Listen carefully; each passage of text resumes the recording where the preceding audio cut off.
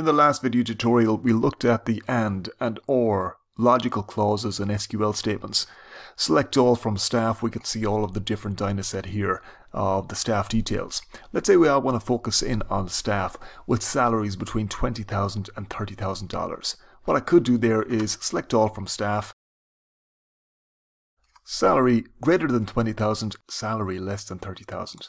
So if I execute that, I'm seeing I'm getting just one staff member here called Ann Beecham. An alternative to that is to use the between keyword, 20,000 and 30,000. I get the same value, and it's just an alternative way to get the same results. Where I find between is most useful is the opposite if I want to take not between.